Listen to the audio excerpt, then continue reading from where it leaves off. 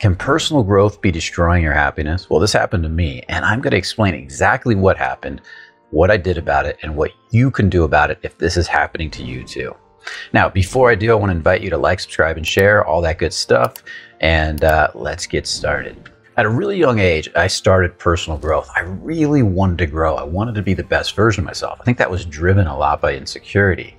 I really wanted to be somebody different. I wanted to be confident. I wanted to be solid. I wanted to be magnetic. I wanted to attract amazing women. I wanted to have money. I basically wanted to be the best version of myself. And when I got my mentor, I was sitting with him one day and he looked at me and he said, "Brian, stop trying to fix yourself. You're not broken." And I thought to myself, that's crazy. I wouldn't even be coming to him if I wasn't broken.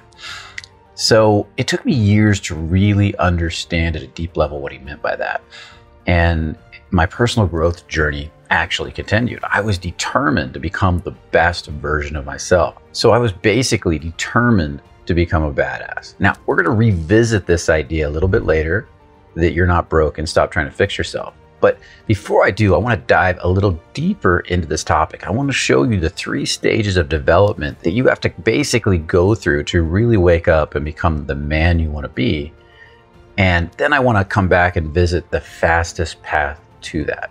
So let's begin right now. For this video, I want to really get you to understand the principle I want to teach and what to do about it at the end, how to fix this. This could be radically life-changing. It was for me when I finally got it. I need to illustrate it with 2 different people. Let's take 2 children. We got little Adam. Adam is an expressive child. He's outgoing. He's got all these little passions and he's playing with his toys. He's learning to walk. He's learning to ride his bicycle. And he's constantly saying, or occasionally saying to mommy and daddy, "Look at me, look at what I can do. I just rode a bike for the first time. I just hit a baseball for the first time." And that validation is so essential to the child's future development. If the child is getting a lot of validation from mommy and daddy, it feels so good, right? Can you remember when mom and dad would say, "Yeah, good job, son. That's a beautiful, beautiful. I love watching you ride the bicycle. You did a great job. You're awesome at it." Or, "Wow, you really knocked that baseball out of the park." Or if you didn't, you screwed up, they'd be like, "You know what? You'll get it next time. I believe in you." And these are powerful statements to a little boy. So little Adam, he feels the support of dad. He feels the support of mom. He feels that love, and he's getting that internal sense of validation. Now let's jump over to little Bob. We got little Bob. Little Bob, on the other hand, he's got the same desires, right? He's human. He's like, "Mom, look at me ride a bicycle for the first time. Dad, look at me ride a bicycle for the first time." And they're, yeah, good job, son, whatever. And they're sitting there staring at their cell phones, or they're busy. Dad's thinking about, "I got to get back to work." Or maybe they didn't even teach you to ride a bike. Maybe they were just too busy and you had to learn from your friends. Little Bob is constantly looking for that sense of validation.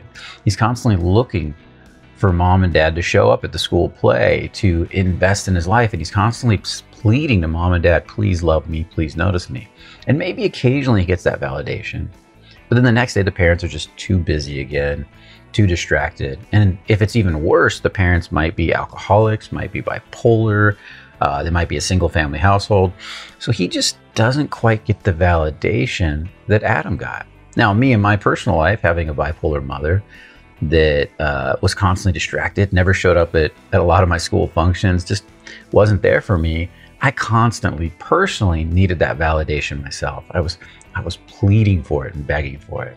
Now, if you're little Adam, that's great, because you're probably going to grow up with a powerful sense of self-esteem. You're not going to be chasing, this is part of the key, we're going to come back to this, chasing approval from the outside world. You're not going to be running out there and saying to every girl you meet, "Notice me, hey, look at me, tell me I'm good enough." You won't be saying this to your friends, "Hey, look at what I just did, isn't this cool?" You won't be collecting a ton of stuff to prove to the world you're valuable. But if you're Bob, you could very well grow up like this. But now he's got a void inside of him. He doesn't quite feel good enough. So he might use things like sex, just trying to constantly get sex to prove he's good enough, another girl, another woman, a body count. He might be using drugs. He might be using alcohol, which is also a drug, of course, or any other host of ways to distract yourself from the fact that he just doesn't feel complete inside. He doesn't feel connected to other people. He's lonely, he's hurt, he feels abandoned, and he just needs something from the outside world to satisfy that on a regular basis. This is basically who I was, and it sucked at a deep level. So the next thing I did, I started to realize, actually at a very young age for me, I started to move into personal growth. That became my addiction.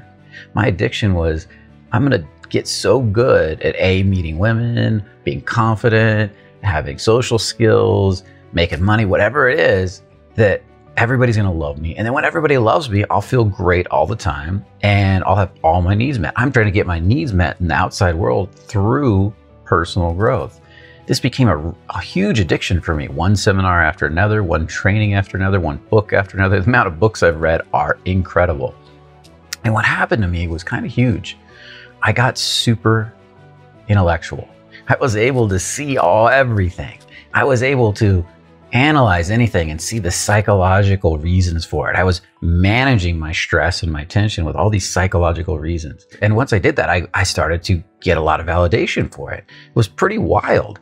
People would ask me about, problems they had with women, problems they had with life, and I would tell them, and their life would improve because they were basically normal, healthy individuals. But me, the same principles that I'm sharing with these other people didn't work for me. This may be familiar with you. You may have read every personal growth book, been a personal growth junkie, and yet your life is not getting better. Sometimes it actually gets worse. It gets more frustrating, and that can really suck when that happens. On the other side of this, sometimes you start to get some of the stuff you want.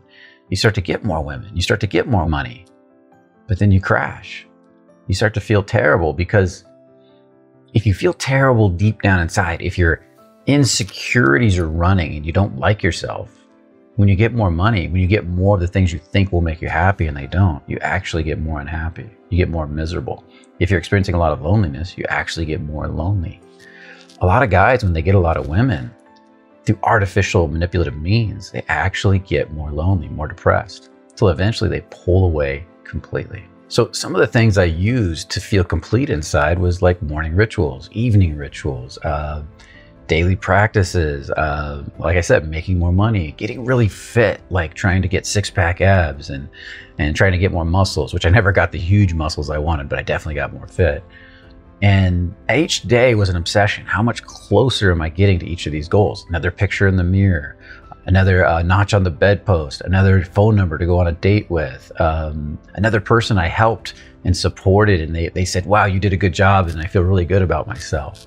This sense that life was based, my happiness in life was based on all these external validations. Brian, you're a good man. You're such a good man because the women like you, clients like you, you're helping a lot of people. But deep down inside, at the end of the day, or if I had a few days alone, I started to feel that loneliness again. I started to feel that pain. I started to feel that sadness.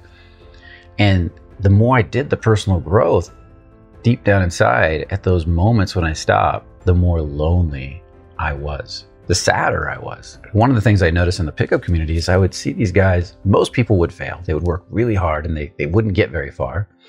But then every once in a while you got somebody that did really well. Maybe he'd become a pickup coach. And these pickup coaches would teach other guys how to get women. But what I found was a lot of these coaches weren't very happy underneath. Matter of fact, they would reach a point where they didn't even want to go out and meet women anymore. They didn't want to go out and date anymore. They just kind of hibernate in their room. And I saw this from more than one pickup coach. They'd stay at home, they'd hustle, they'd make money teaching clients, but they themselves were just burned out. They weren't happy with the women because they weren't happy with themselves. They were basically, when they did draw women, were drawing a match to themselves. So they're getting women, but if they were angry inside, they got women that were angry inside. They got women that triggered their anger. So in the end, it's just easier to start to pull farther and farther away. So what is the real key to this? In the first stage of this, we have the child who gets validated really healthy or doesn't get validated. So let's say if we're looking at this, the child doesn't get validated. Now he's out searching and hunting for that validation. Well, this is why I like revealing in meditation so much. Now you've heard me talk a lot about revealing and releasing in meditation.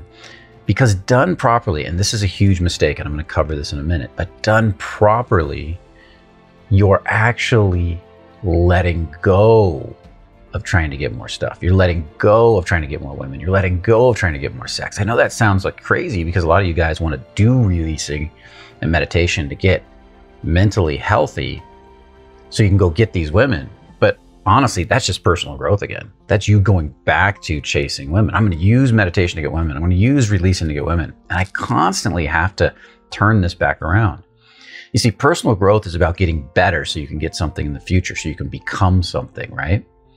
And releasing and meditation and letting go and revealing is all about stopping.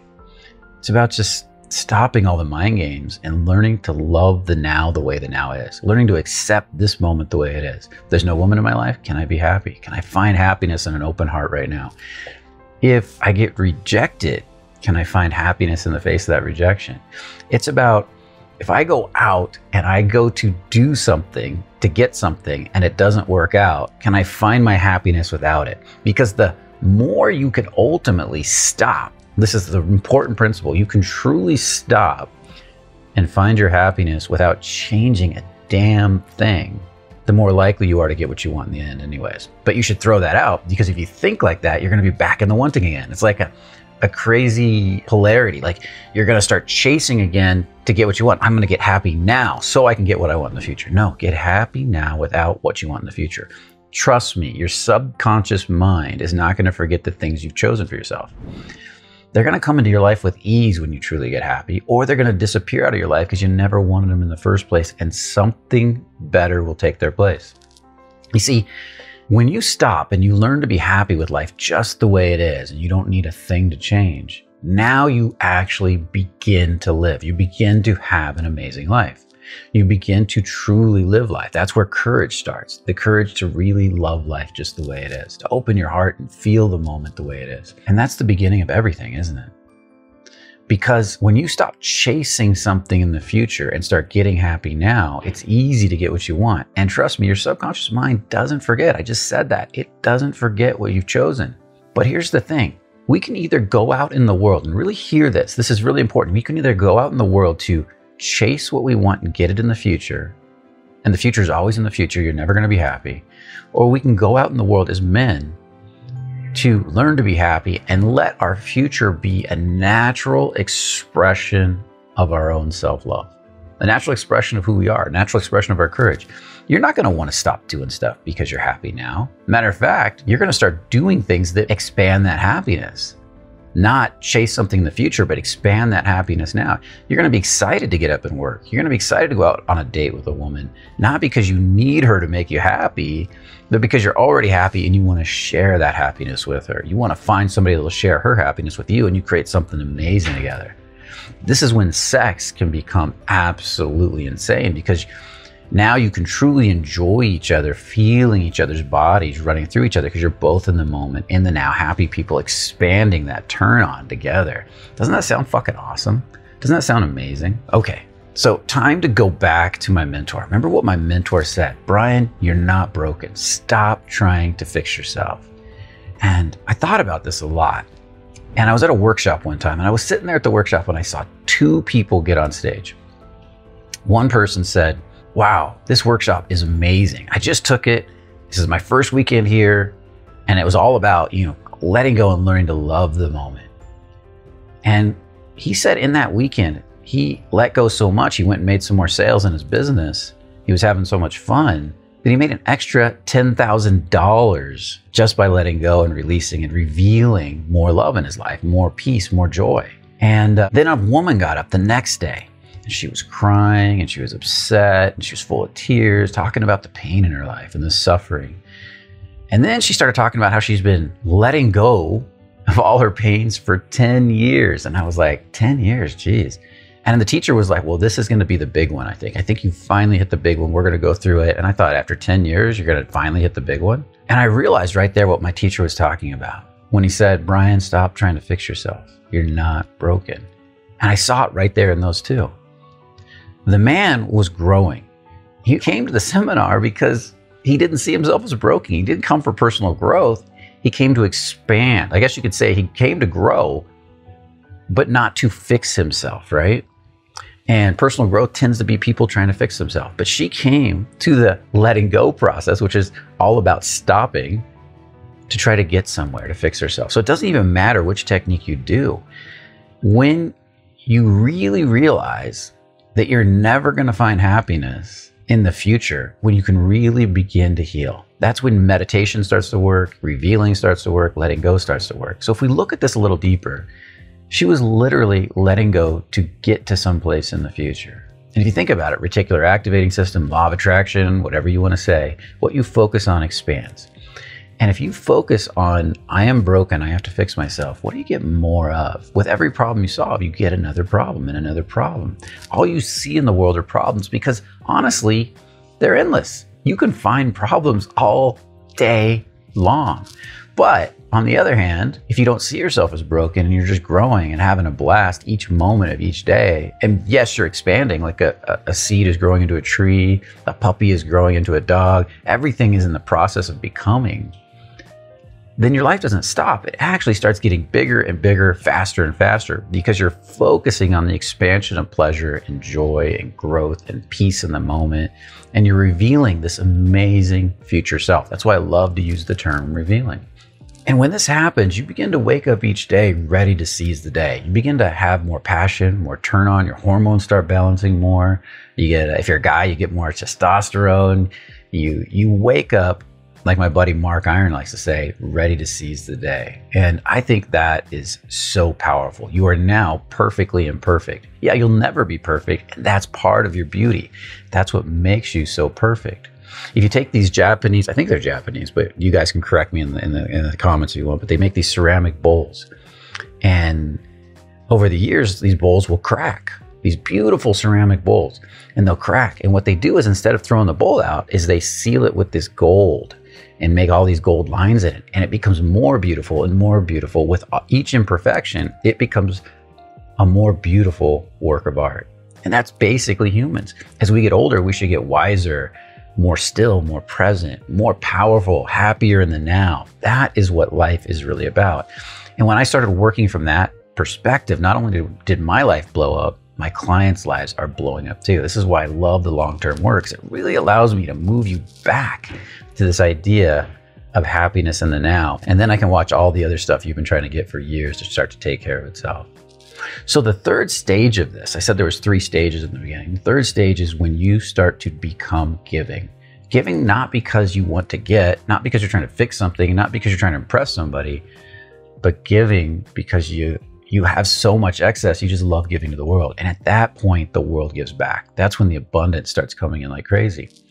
And this is when you begin to really realize that personal growth needs to be done at the basis of, there was never anything wrong with me to begin with. I just want to grow. And so when you learn to love yourself right here and now, when you learn to ground yourself into the now and enjoy it, that's the first step. Then the next step is going out and doing personal growth, not to get, but as a natural expression of who you are. When you're happy, what kind of personal growth do you really want to do? When you really understand how to create happiness, and this doesn't mean you can't be sad, angry, hurt, I've done lots of videos on that. It's just that you look at your sadness with courage, and therefore it's interesting, and you're growing and you're expanding. You look at your fear with courage so you can handle your fear. You're like, I can't wait to experience this fear because I'm going to grow from it.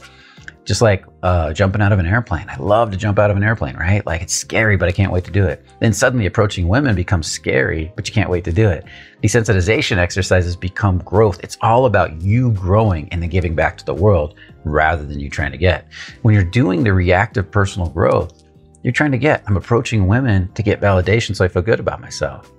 When I'm really grounded and solid in my body, now I'm approaching women to give. I'm approaching women to give of this solid version of myself. Even if there's fear, even if there's worry, I can handle it. And that makes you so much more damn attractive. That's when you start getting dates like crazy. And I'm going to do a video on this soon. If you want to see a video on how to approach training in this style versus trying to get, but learning to basically stop from practicing approaches, then definitely put a comment in the video. I want to see that comment. And if you haven't subscribed, also make sure to subscribe. So let's continue on. So with this said, I want you to think about this for a minute. Think about somebody like Richard Branson, worth what, $7 billion, somewhere around there, maybe $4 billion to $7 billion, somewhere in that range.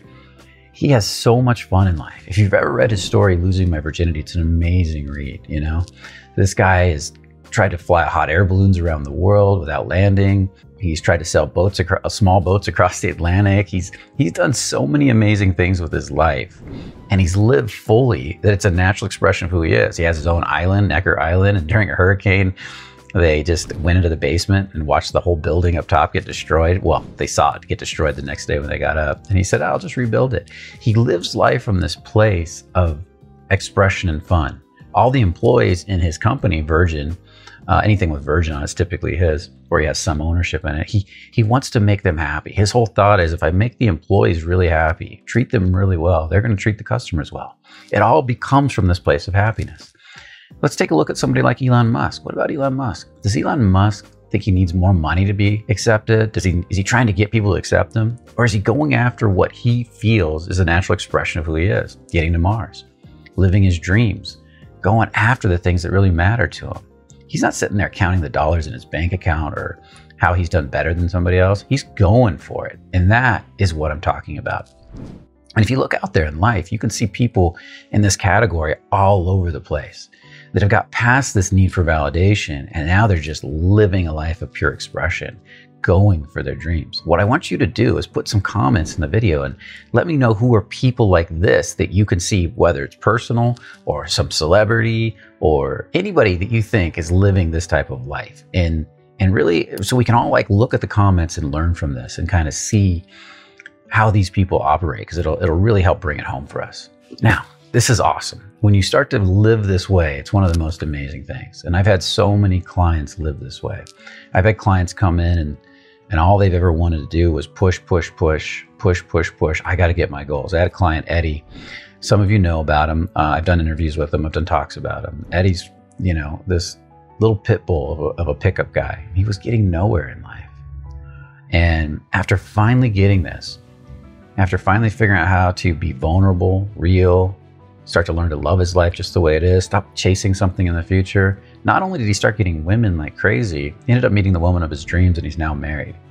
They're an amazing, beautiful couple, and he's running the family business, happier than he's ever been. Or how about my client, Hi, what came to us in debt, broke, struggling in his business, always yelling at his employees, and he did a bunch of work to really change his attitude. As he got happier and happier, he started, for some reason, he said, paying his employees more.